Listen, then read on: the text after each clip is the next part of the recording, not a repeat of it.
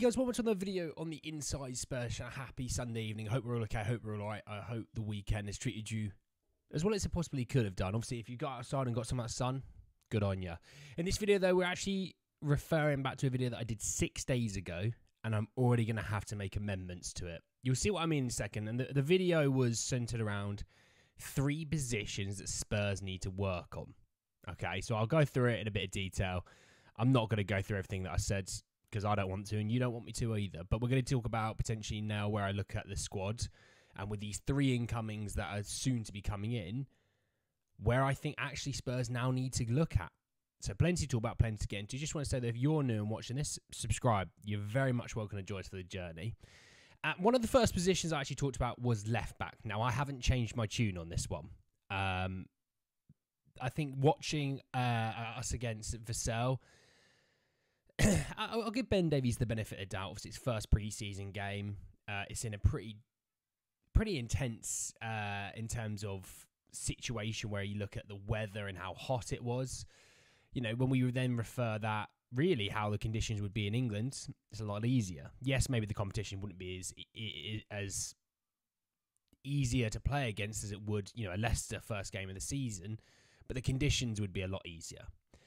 So I thought Ben struggled a little bit. Now, but I have always said I think Ben, I don't know, truly suits the left-back role that we want him to do.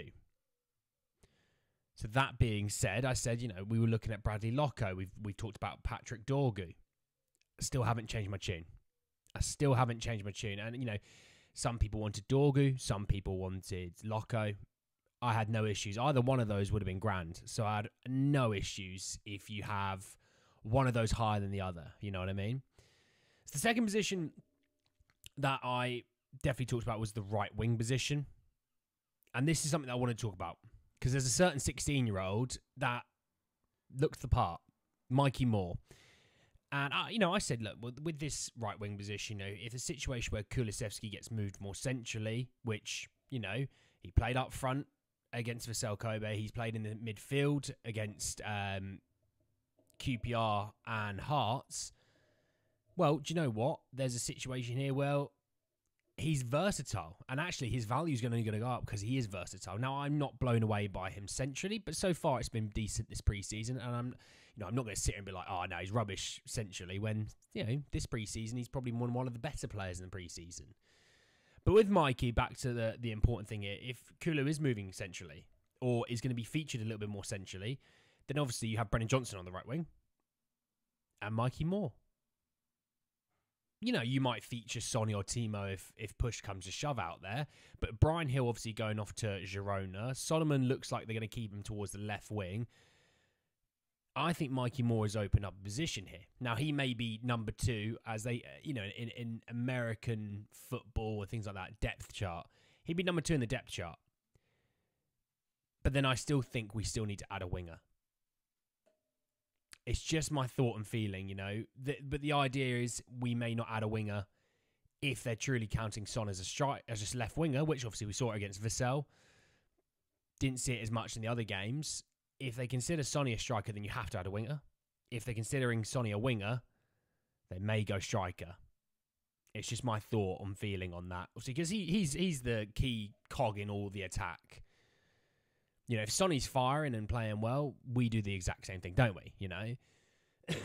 And then I mentioned, you know, the striker position of right winger. You know, I think it will be one of those. It won't be both.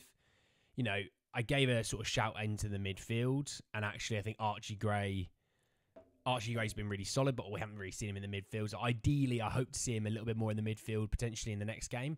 But Bergvall, let's be frank about this. Bergvall has looked fantastic. I don't think anyone expected him to look as good as he has. You know, it's pre-season. You want to, you know, take your time to get into it. But, you know, what we saw against Hearts, some people were like, oh, he looks a bit nervous. And he was one of the best players on the pitch, so that says a lot. Against QPR, for the time that he was before he was substituted with a tight hamstring, looked really at home with the first teamers.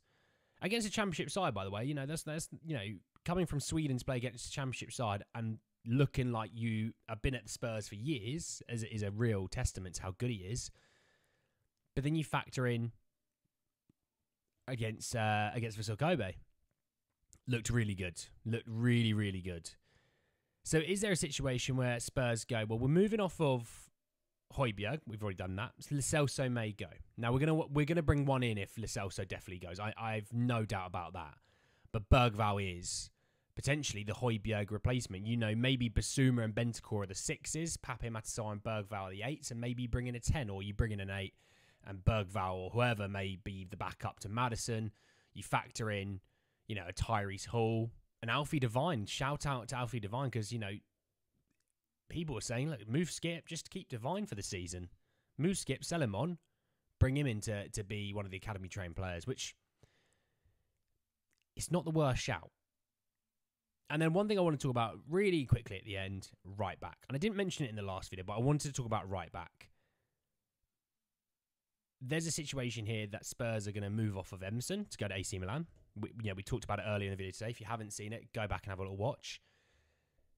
But Jed Spence obviously looks like a completely different player.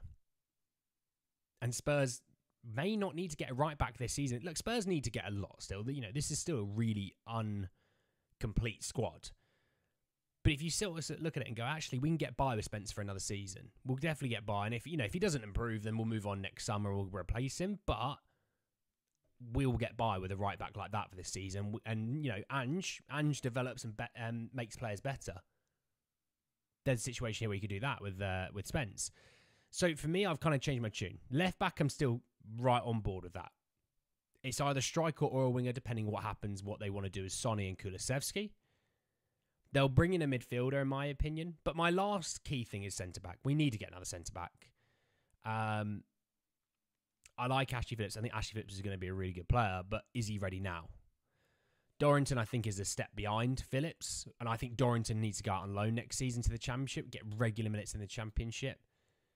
And I think Spurs will look to bring in a centre-back. Now, can that centre-back masquerade as a right-back or left-back? Maybe.